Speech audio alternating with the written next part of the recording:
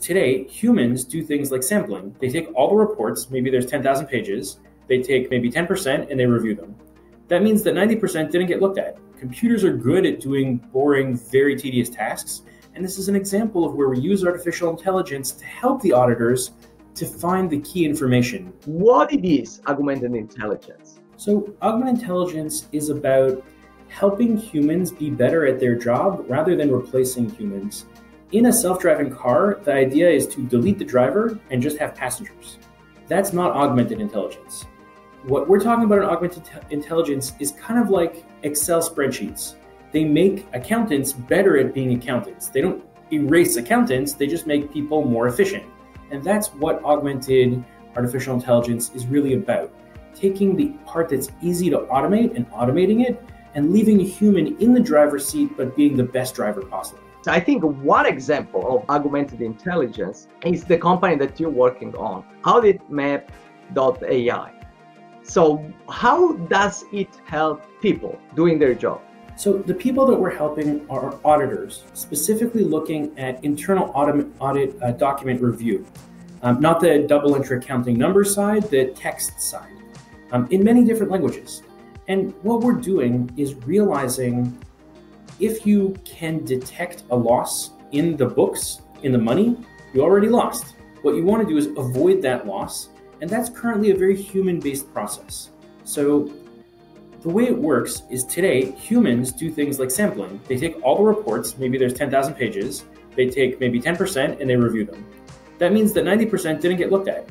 That's not full coverage, and that's bad. Computers are good at doing boring, very tedious tasks, and this is an example of where we use artificial intelligence to help the auditors to find the key information, the risk statements, the control statements, how they match up to each other, so that they can do their existing process better and faster. So you can't see, for example, in those 10,000 pages, what areas of the company are not discussed.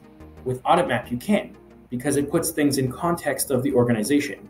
Internal audit is prone to errors, and computers are less likely to get tired and make a mistake.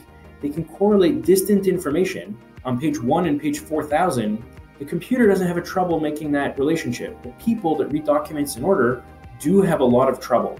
They get tired, the results start to slow down and make mistakes. So before we go anywhere, let's talk about this auditing process. So why companies audit documents, and what type of companies audit the documents, and how big of a problem is this?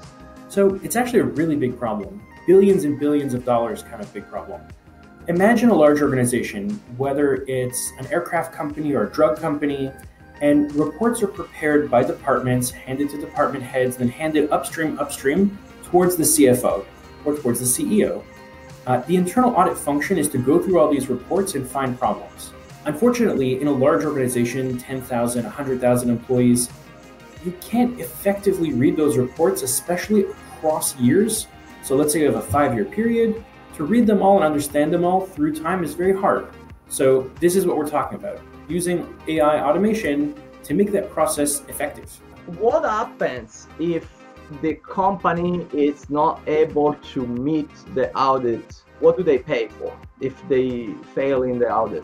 So there are a few consequences. One is just losses. So they may miss that they're going to experience a loss, and they lose money.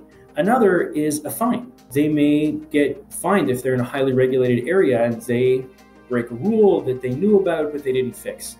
Another consequence is just inefficiency. They lose competitiveness.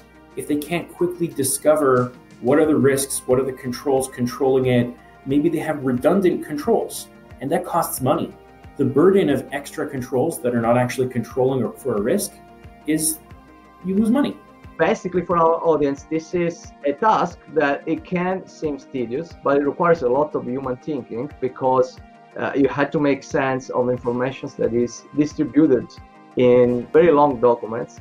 And at the same time, it's very difficult for human beings to execute on this task because the amount of documents is very large, and so they cannot really read all that amount of material.